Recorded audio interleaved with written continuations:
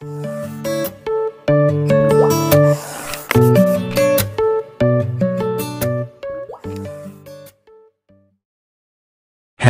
B is a serious liver infection caused by the hepatitis B virus. Hepatitis B increases your risk of developing liver failure, liver cancer or cirrhosis, a condition that can permanently damage the liver. Symptoms. Symptoms usually appear about 1 to 4 months after you've been infected, although you could see them as early as 2 weeks post-infection.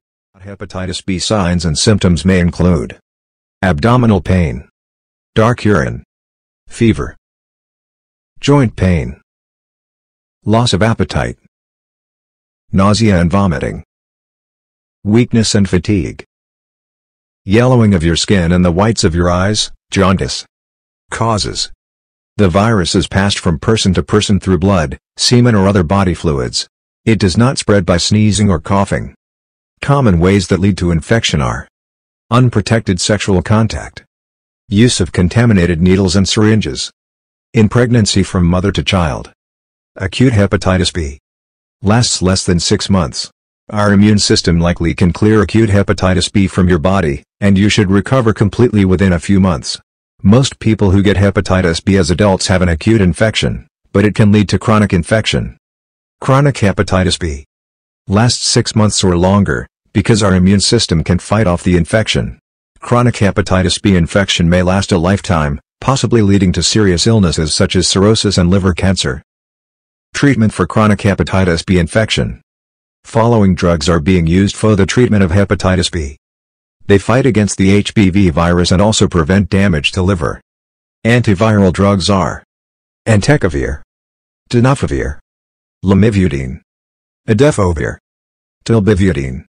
Other treatment strategies include liver transplant, interferon injections.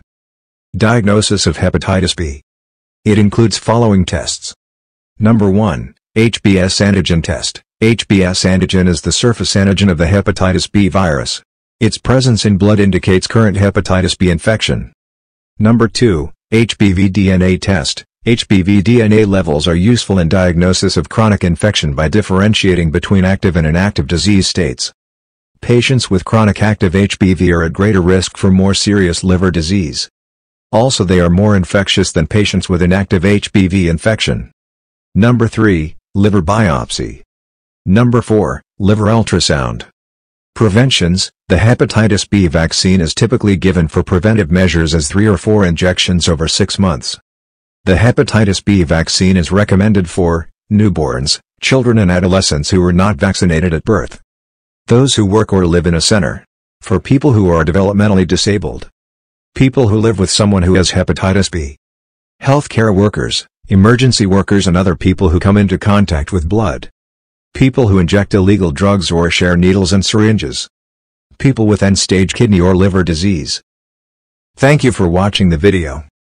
Do comment if you have any questions.